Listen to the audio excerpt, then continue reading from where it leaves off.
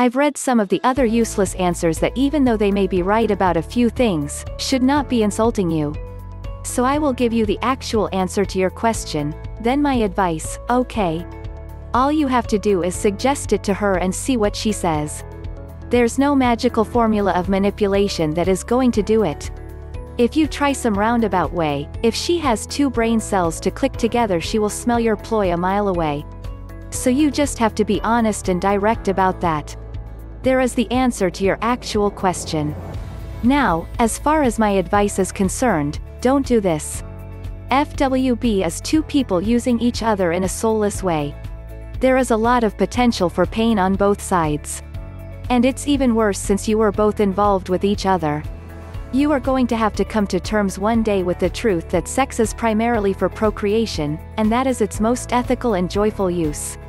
After that, it's an expression of love between two people. Then below that you are in the danger zone, boy. When you get involved with using sex for lesser purposes, you risk people getting hurt emotionally, physically, and sometimes dying from it, whether it's a disease or someone killing someone else over it.